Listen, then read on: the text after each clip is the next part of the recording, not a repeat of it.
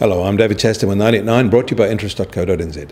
This week at everything you need to know in 90 seconds at 9 o'clock. With news, there may be signs both the EU and Japan are rethinking their dairy trade protectionism. But first, in Washington, the latest set of Federal Reserve minutes have been released, and it is clear from them they have concrete plans to start shrinking the central bank's large portfolio of bonds and other assets in the next few months. They may not be united on exactly when that will start, however, nor are they united on how to read the inflation signals. But the issues are timing, not direction. Also released overnight was some very strong international trade data. Global air freight, measured in freight tonne kilometres, grew 12.7% in May compared with the same month a year ago. This was up from 8.7% annual growth recorded in April and is more than 3 times the 5-year average of a growth rate of 3.8%. Freight capacity, as measured in available tonne kilometres, grew by 5.2% in the year to May. Air freight prices may be coming under upward pressure as trade grows faster than capacity available.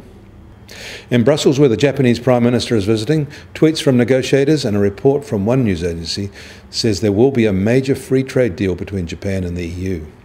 It is comprehensive and will include dairy products, a traditional sticking point for both. Japan's dairy industry is protected by 40% tariffs. The EU is famously sensitive about that sector. Breaking this barrier may portend wider access in other negotiations. A new report out overnight concludes that insider trading in England is still a serious problem. Suspicious share trading preceded 19% of all UK takeover announcements in 2016.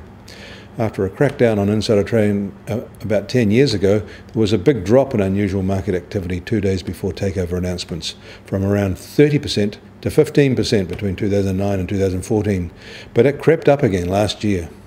In Australia, their tax office is being buffeted with reputation damage. Earlier it was the arrest of a very senior manager for covering up major tax fraud by his family, and yesterday its computer systems went down again, this time for 5 hours. They have a whole range of credibility issues. Trading has resumed in New York today, and the US Treasury 10 yield has slipped to 2.33% after the Fed minutes release.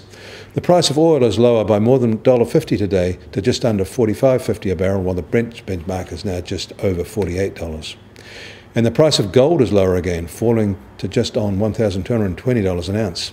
The Kiwi dollar is slightly softer too, at 72.7 US cents. On the cross rates were softish as well, at 95.8 Aussie cents and 64.2 euro cents. The TWI is now at 76.9. I'm David Chaston. That was 90 at 9, brought to you by interest.co.nz.